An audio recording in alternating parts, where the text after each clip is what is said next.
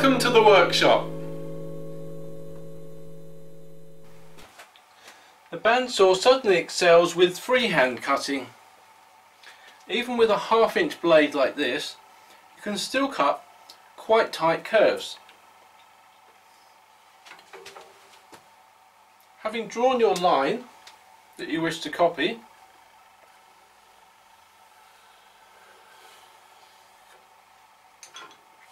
you simply feed the blade in and guide the work through the same as you would on a scroll saw,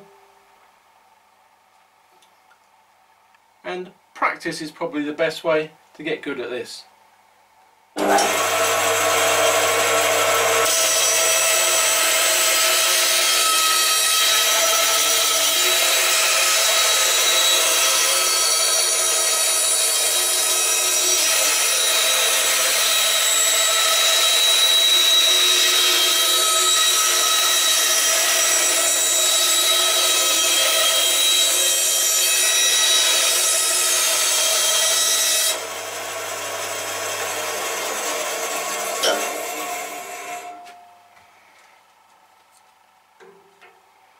And we can cut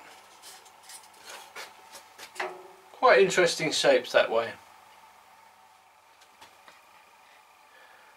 For accurate cross cutting, attach a fence to your mitre gauge, either with screws or clamps as I've done here. Extend it so it's further than the blade, and then cut off the excess at your blade.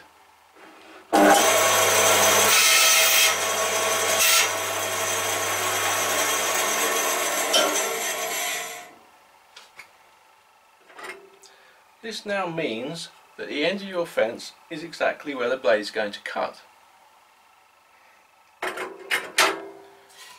To cross cut our piece of work to this exact line here, place that line right at the end of the fence.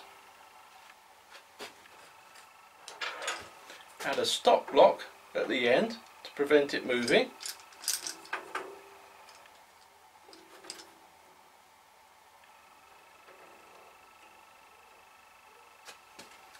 And then we can cut.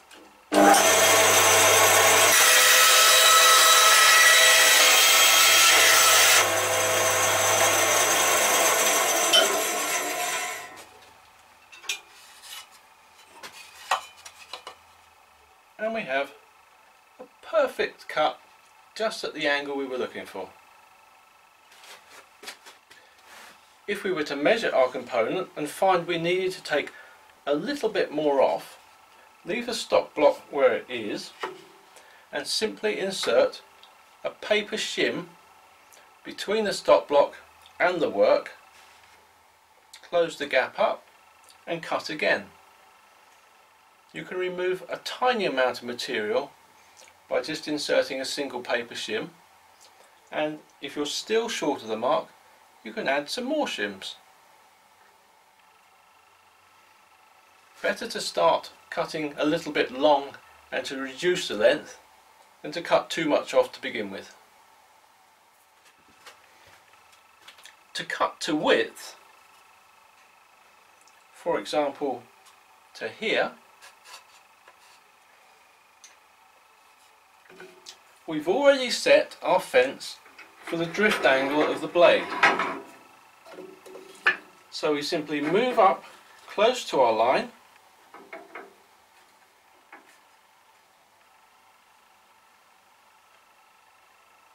block the fence and take a little cut.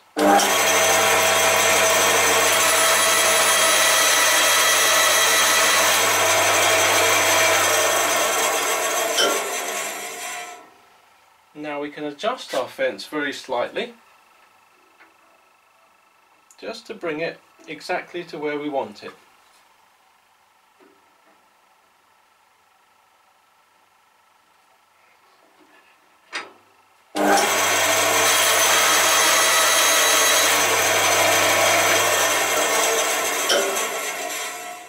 And that's perfect. But for more precision, you can insert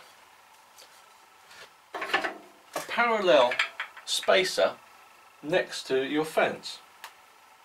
Move the fence further away. Set up your work so that you're cutting shy of the line by perhaps a 30-second.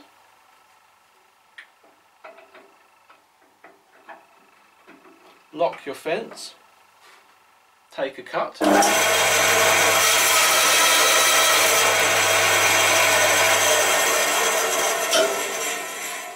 And I see I'm short of the line, so then I need to take a paper spacer. I think we're probably 2 or 3 spaces widths of paper away from what we need, so put a couple at that end of the fence and a couple at this end, and cut again.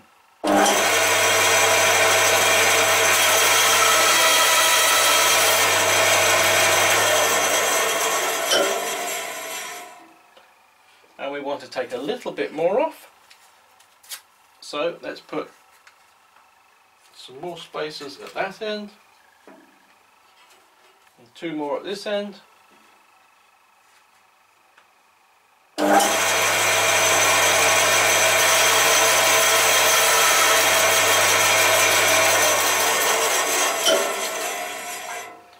And that's right on the line, so we can go ahead and cut to width.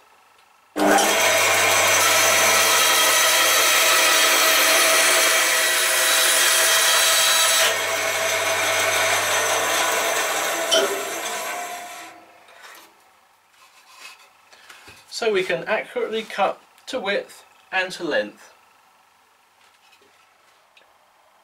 By using what is known as a point fence, it's very easy to copy a previously cut curve.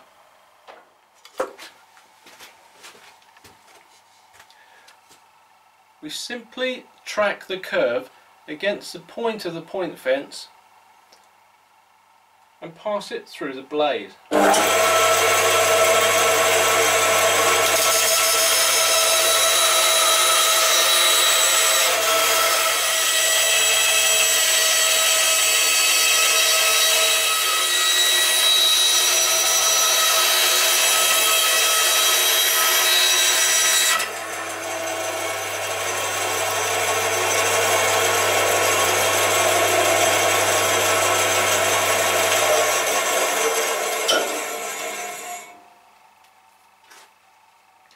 The distance between the point fence and the blade determines the thickness of the copy.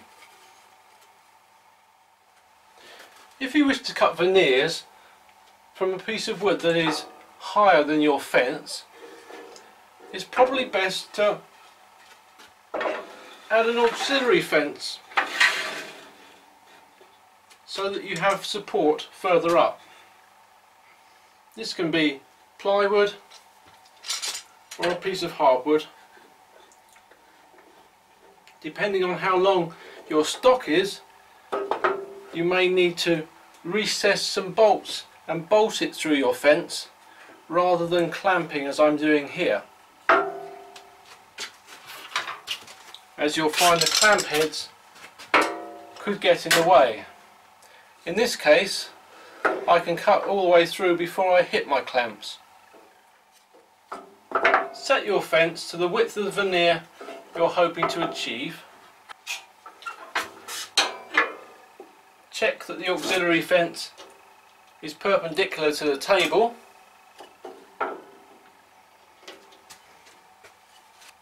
Plane the edge of your stock first of all on one side. That will be the top side of your finished veneer. And then cut with a slow rate of feed. The best blade for this will be a hook tooth blade with perhaps 3 or maybe 4 teeth per inch.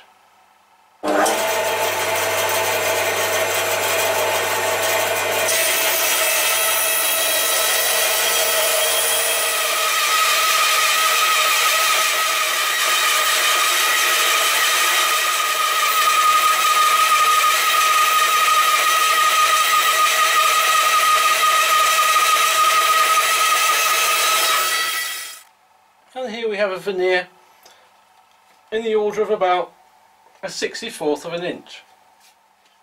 If we wanted another one, we would plane this surface and cut again. I learnt this little trick from Michael Dunbar.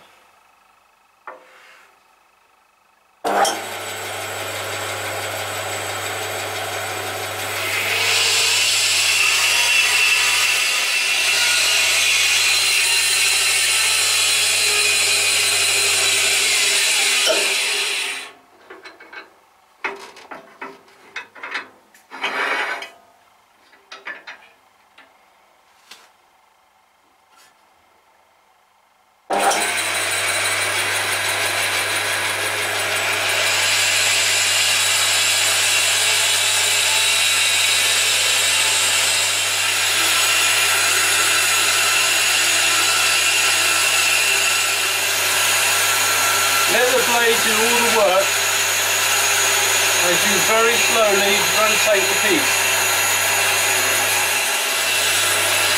I'm giving very slight forwards and backwards action just to provide enough relief for the blade to turn around on the block.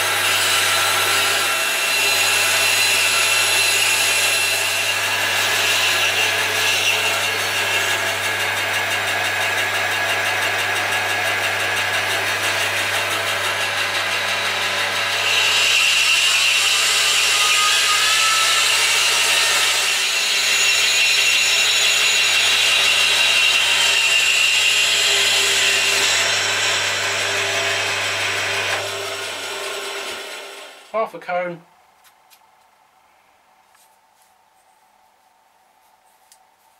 almost requires no sanding as well, and you could continue that cut all the way round and pull a cone out if you wanted.